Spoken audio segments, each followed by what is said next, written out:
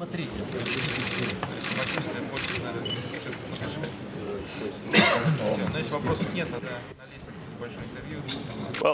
in case you don't have any questions, then just quickly stop when you're up the stairs for whatever questions we may have for you, and then off you go.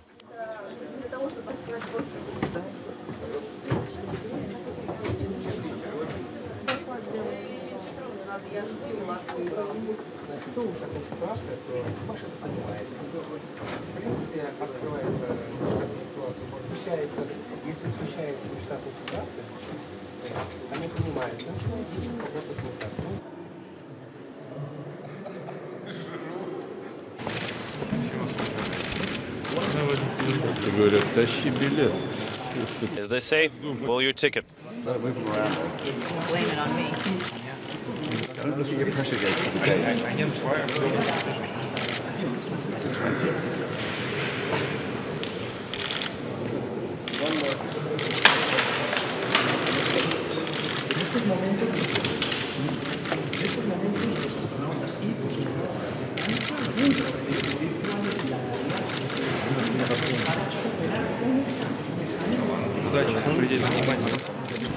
Good luck, guys.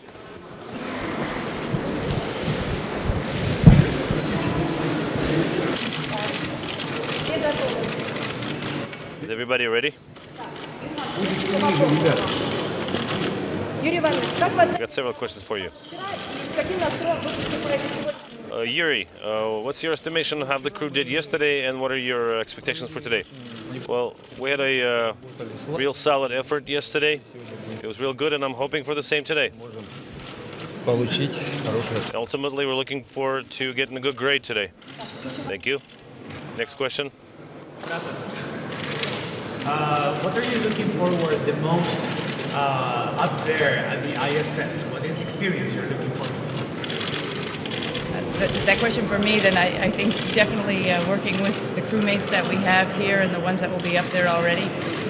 They're already started into an aggressive science program, and then we have multiple vehicles that will be up there when we're there, and possibly a couple EVAs. So it's going to be a very busy increment, but of course there's got to be time to look at the Earth, because that's going to be one of the best things.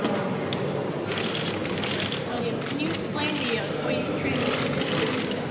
Sure, it's an all-day event, and it sort of is a representation of all the activities that we will be doing in the Soyuz, starting from the launch start all the way through insertion, the orbit burns, and the rendezvous to get to the space station. And then after lunch, we'll be doing an undocking and a landing. So it's going to be less than a month until launch, and I'm looking forward to going up into space with these two veteran astronauts, cosmonauts, in about less than a month.